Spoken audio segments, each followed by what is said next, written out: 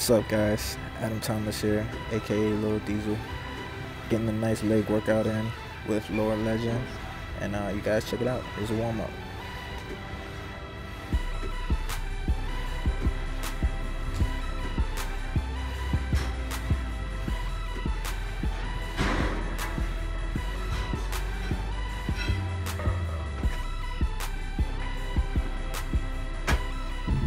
We're doing barbell back squats as our first working exercise. I'm doing about 4 sets of 10, increasing weight every time. Laura's doing about 4 sets of 15 to 20, increasing weight very moderately.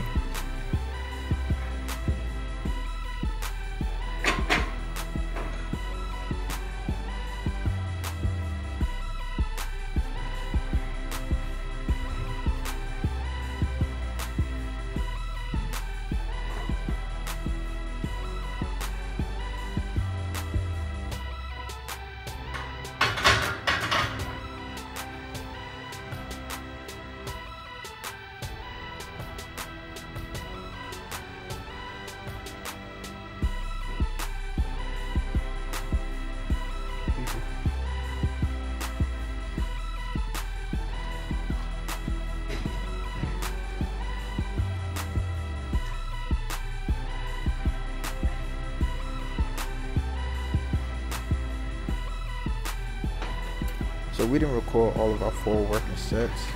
However, just keep in mind this is my 3rd working set right here. And just another keynote, when it comes to doing heavyweight or overload training, it's all about the pace.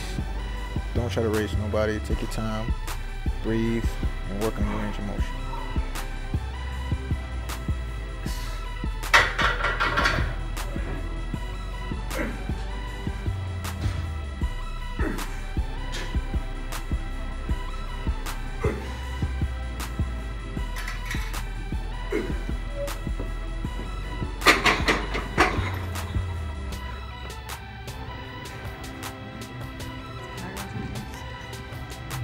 Red Ranger. So Laura's here, increased her weight about 10 pounds. She's increasing 10 pounds every set. The reason why it's only 10 pounds is because she's doing about 15 to 20 reps each set. She's not making that huge jump like how I would, because I'm doing about 10 reps per set.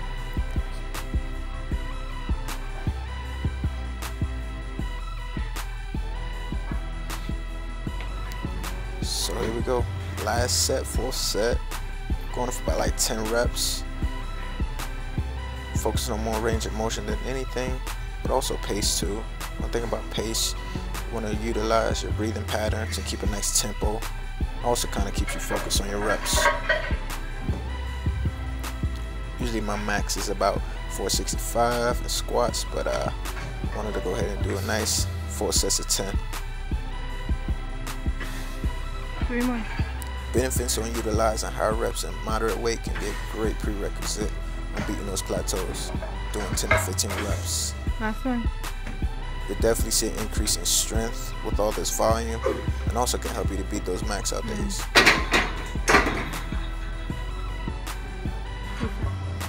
And let's be honest, it's a leg day without working some buns. Laura's producing some donkey kicks, high reps.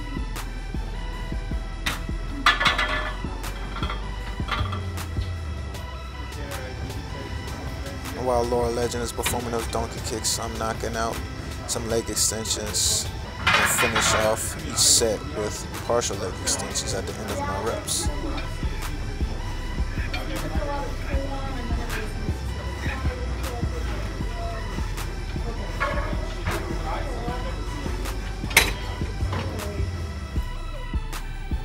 And we got Lower Legend here activating those abductors with a resistant band. The reason why she's lying down is to take away momentum and also to keep all the tension in her abductors.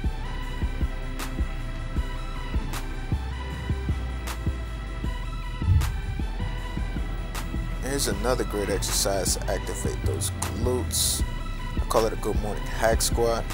It's almost like an RDL, but without putting the dumbbells or weight in your hands, so you don't activate those lats and traps. It's also a good way to get deep in those hamstrings and glutes on that range of motion. And this machine also could take stress off your lower back also.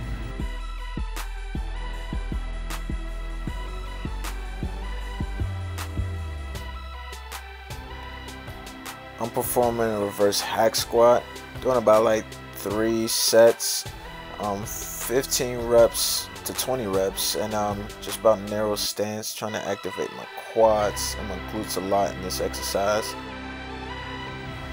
The Laura Legend's working them adductors to the death of her. Let's get it.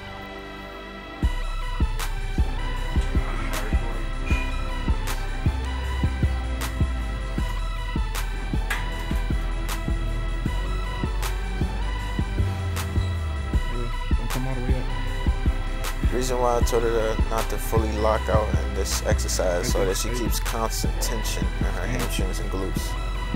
Quick tip.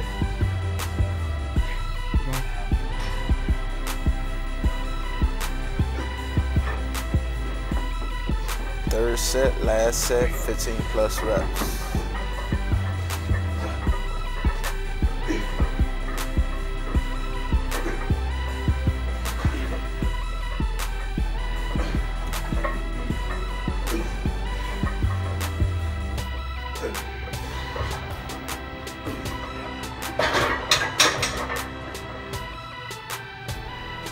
One of my biggest focuses for my body is personally, it's my calves, and I'm starting to try to become a specialist for that. Call me calf man.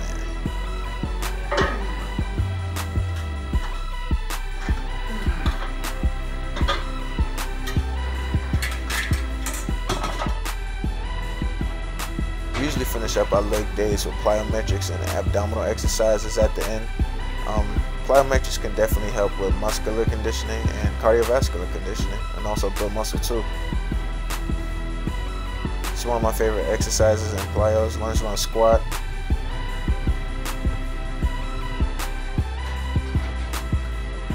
You could do this exercise without weight or with weight. We decided to add a kettlebell to this exercise to produce more of a challenge. It's your first time doing this exercise, don't use no weight, just get the rhythm down and time yourself for about 20 to 30 seconds within 3 to 4 sets.